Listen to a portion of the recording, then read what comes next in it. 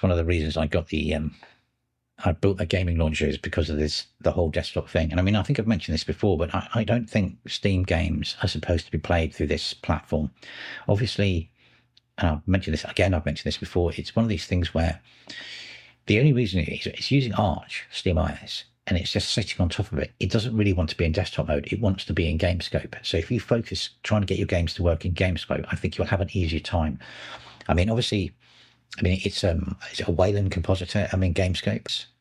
Let's do storage. Let's attach my games drive. Add games. Select. Add drive. Yep. Now that'll appear on there.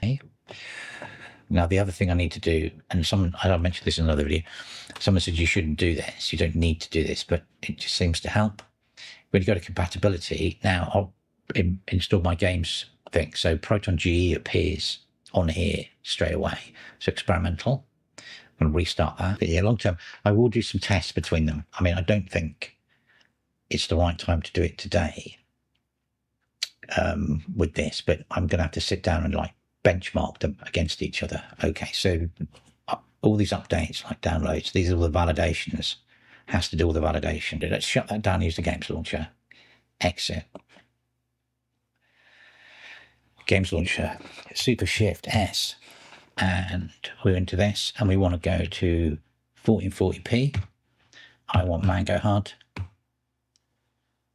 And it should fire up GameScope now.